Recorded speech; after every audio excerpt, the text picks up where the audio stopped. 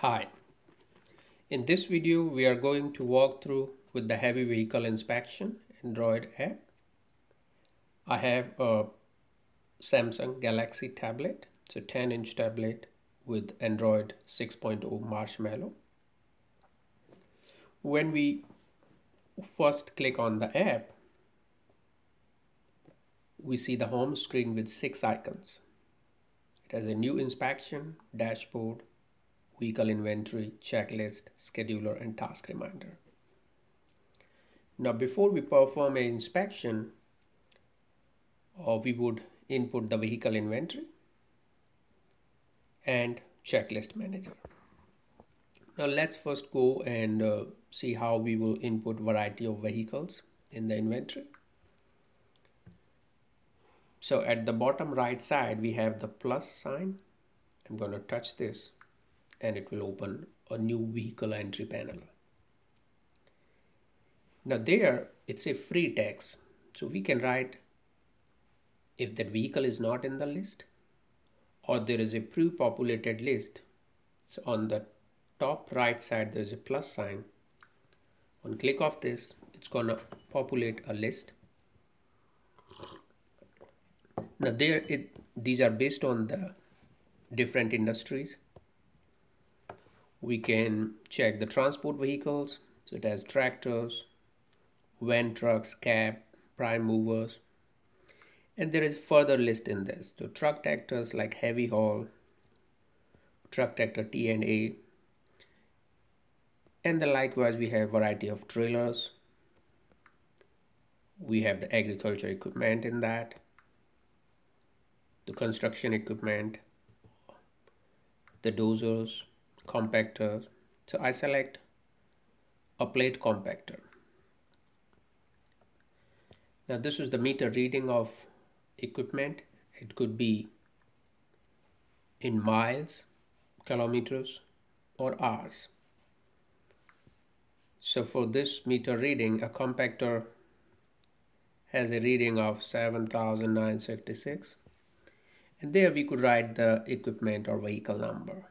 So that would be a unique identifier. It could be number plate or a serial number of the equipment.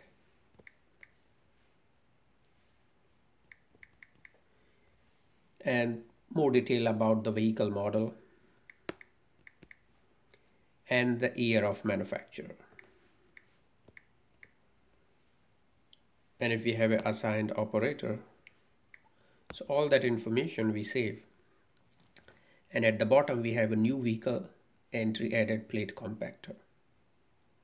Now I'm going to do one more entry where I do not want to go through with the list, write my own vehicle. So I'm going to write a motor bike.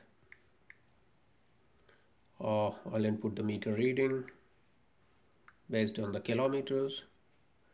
I have the number plate entered here, the model,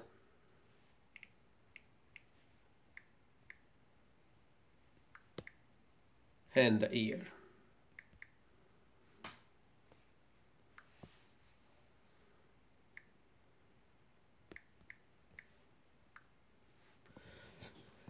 So that is a standard way to maintain the vehicle inventory. We can maintain variety of vehicles, but we need to keep in mind to maintain the likewise checklist, the inspection conditions. So by default application provide 62 or 61 different inspection conditions. These are based on the standard equipments and heavy vehicles on the roads. But these all are editable, so we could delete it or change it.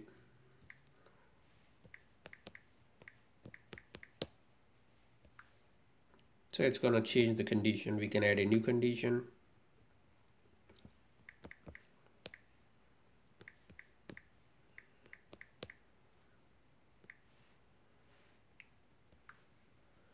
And we have a new condition added.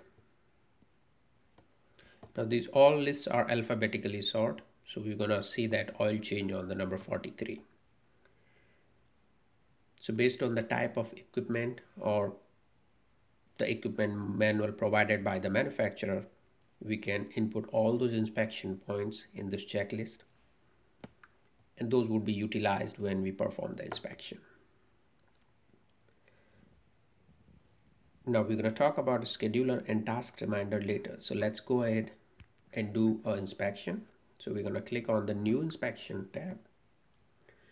The report number, location, these are pre-filled information, and the inspector name based on the user setting. So this information is all automatically populated at the time of inspection. And the vehicle, we can input a new vehicle here, or the preferred mode is to pick from the list, which is on the right side. We touch the list. It's going to give us a list of all the vehicles, and we're going to add a vehicle.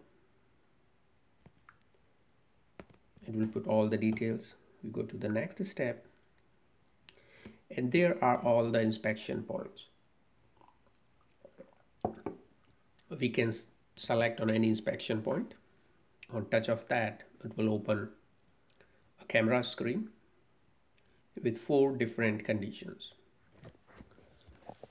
We can use the camera screen to take a picture of the vehicle and mark the condition.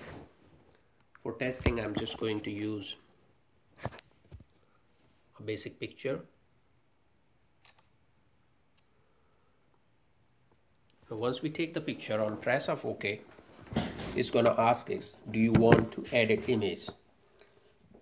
If we say yes, we'll have opportunity to mark it. So by swipe of my finger, I can pinpoint any area to focus it, and that will process the image editing and include that picture.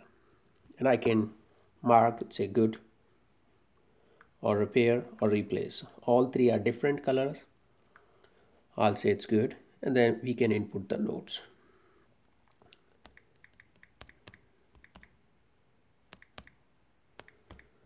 Needs some cleaning, so I'm gonna say repair, and then we mark it. And you would see the color, it will have a change color on the top that would reflect the condition of vehicle. If I go and mark the audio system as good, it will turn it to the green.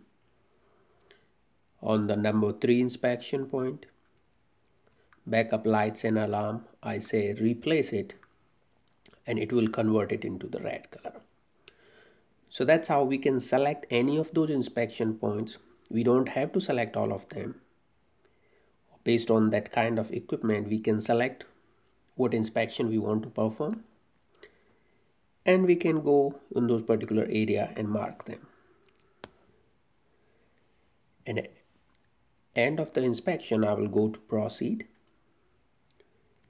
And then this drop down, we would mark that how is the overall vehicle condition or the equipment performing. We can say a little wear and a good condition. And now this is a compliance condition. As a vehicle inspector, you would mark it that it is safe to use, or if that is possible, otherwise we'll say NA. And we can write the overall remark, notes, and then the inspector signature. And now we are ready to generate our inspection report. So I'm going to touch the generate button. And now it's processing the report. So this is our new inspection report, which we just did the inspection. We did it on a skip loader. We did the 4 inspection points with the conditions good, repair, and replace. And we attached 1 picture to that.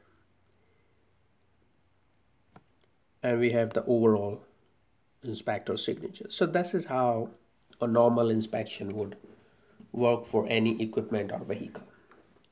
Now for sample, I would go in the dashboard and see a prior inspection report just to see how it looks